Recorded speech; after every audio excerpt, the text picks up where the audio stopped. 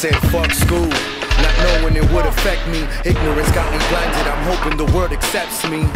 But I'm nothing like the popular kids though. Essays don't fuck around, even the Bloods and the Crips know. My teacher and my principal needed to speak with moms.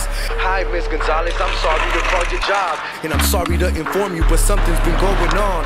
I hate to say it, Alex been disobeying the law. He wears baggy pants and he likes to write on the walls, and I seen him kissing different girls, walking them through the halls. My mother said, I'm sorry, no complaint.